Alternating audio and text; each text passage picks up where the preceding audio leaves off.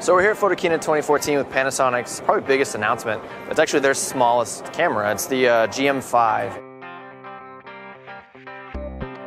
You might be familiar with the GM1, but if you're not, a couple surprises in store. One of the big ones, obviously, is going to be it actually has its own micro four thirds mount and a micro four thirds sensor in here.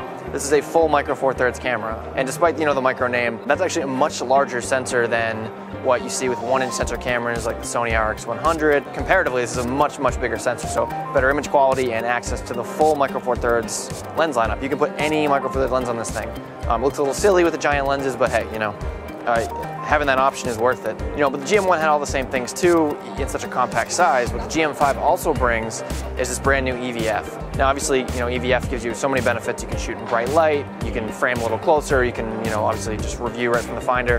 And, despite that, the camera's still really small. It does stick out a little bit, but you can still pretty easily fit it right in a jacket pocket. We're not sure if the GM1 is gonna stay in circulation just because it doesn't have the EVF and this does. But we think it's going to be, a really good option if you still want the viewfinder, but you don't want to go with a larger camera where that would be required.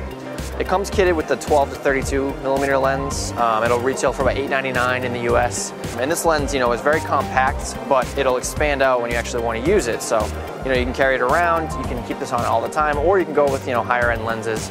Obviously, Micro Four Thirds has a number of compact prime options. So if you want to go really, low light shooting, there's a lot of f1.8 options that aren't much bigger than this. So if you're looking for a compact camera that still has tons of control and really good image quality, Panasonic GM5 is definitely going to be a great option.